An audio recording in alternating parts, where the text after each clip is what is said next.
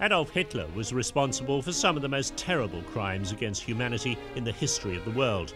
But he was also responsible for one of the most successful cars the world has ever seen. Dr. Ferdinand Porsche designed the Kdf-Wagen, KDF standing for Strength Through Joy, for Hitler in the late 1930s.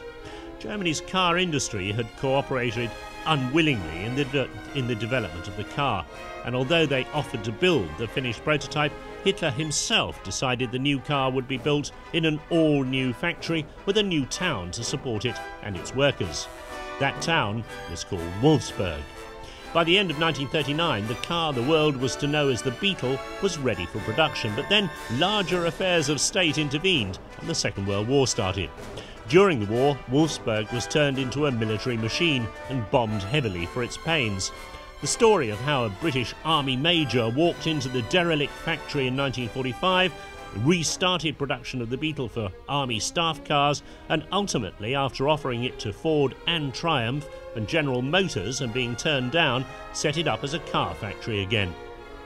In 1946, the bombed-out shell had built 10,000 Beetles. By 1948, the 25,000th had been built, and the 1,000,000th Beetle was built in 1955. Today, with the car still being built in South America, production has exceeded 21.5 million units.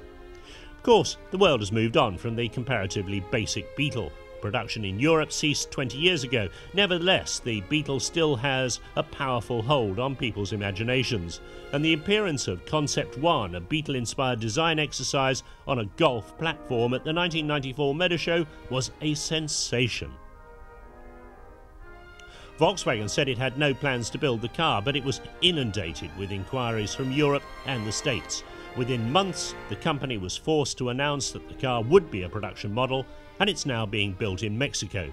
Will the new Beetle mania be as strong as that of its legendary predecessor? Well, that, as they say, is up to you.